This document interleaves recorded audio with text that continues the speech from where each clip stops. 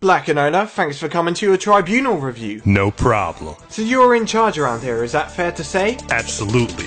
I'm the boss. Okay, so take us through a day in the life of the boss. Well, the first thing I do is join the queue. First big team up. Insta-lock. Revive and heal. 6 Doran's rings. Tons of damage. Tunnel vision. Miss a skill shot. Gank a lane. Get rejected.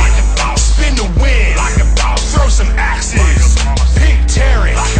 Throw bananas. Get first blood. Eat a biscuit. Mushroom pentakill. Miss my ult. Counter gang. Mid or AFK. Start a team fight. On my own. Fuck man, I can't fucking do it. Shit. Pussy out. Wipe it buried. Solo dragon.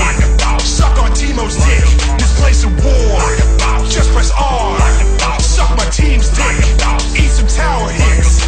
Dodge a blitz grab. Get 5-man dunked. Use a giant fish. Drink some craggy ice.